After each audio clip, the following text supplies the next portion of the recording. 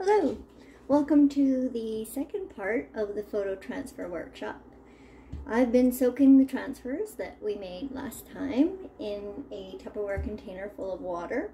They haven't been soaking too long, just about 4 hours, but enough that the transfer paper will have absorbed some water and gotten nice and pulpy enough for me to work with to take the paper off of the transfer.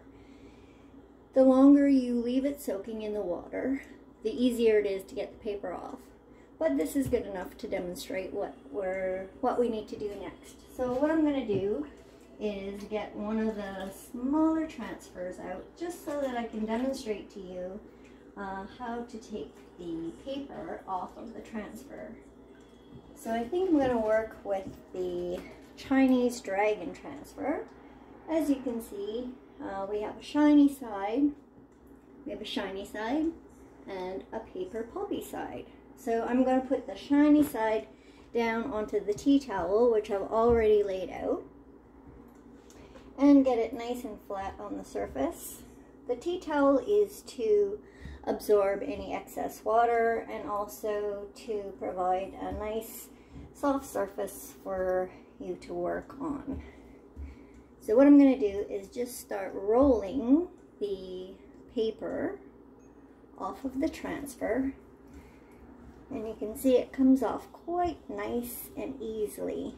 And like I said, the longer you leave the transfer soaking in the water, the easier the paper comes off. And you see it comes off in nice big chunks. Somebody was asking me about where I get my acrylic medium, and you can get it at any art store.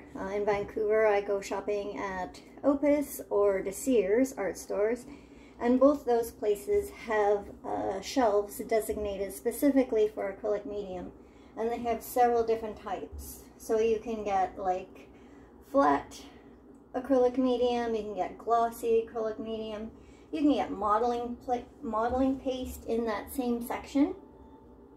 I prefer gloss gel. It's a little bit thicker than the other mediums, and I can add some water so that I can get it at the right texture that I like. And you'll notice too in my last video that the container I had was quite large. It was a 1 liter container, and that's because I do a lot of photo transfers. You're not going to need to get that much when you go shopping for your acrylic medium. You can probably just get I was going to say like a 10 ml jar, just probably the smallest jar that they have, depending on what other kind of projects you're going to be working on and how many photo transfers you plan on making. Acrylic medium is also really nice to mix with your acrylic paints when you're painting, and also it provides a nice protective surface over your paintings once you're done. So you can use it for lots of other things. So if you want to get a little bit bigger jar, that's fine, but you don't need to get a huge one like I do. So as you can see, I've gotten most of the paper pulp off of this transfer, and there is some paper residue left on. I'm not particularly worried about that at this point. I can put it back in the water just to get the paper that's kind of left on there that's loose off. So it's kind of just like washing it off. And I can go back in with a cloth. Let me just take some of these paper rolls off, just so I have a little bit cleaner surface to work with. I'll lay the transfer back out onto the tea towel, flatten it out,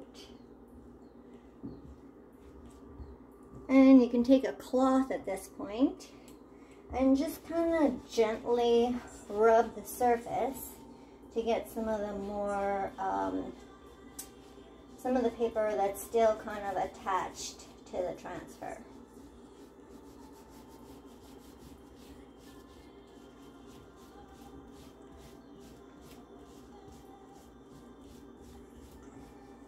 You want to be fairly gentle, because even though it is kind of durable, the transfer may rip, or you may little tears in it. So you don't want to like go super rough. You just want to kind of, you know, gently rub the paper fibers off. And then you're left with the transfer. It's still quite milky on the shiny side, and on the paper side we have the image.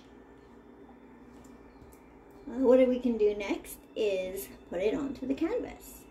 So stay tuned, and I'll see you in a minute.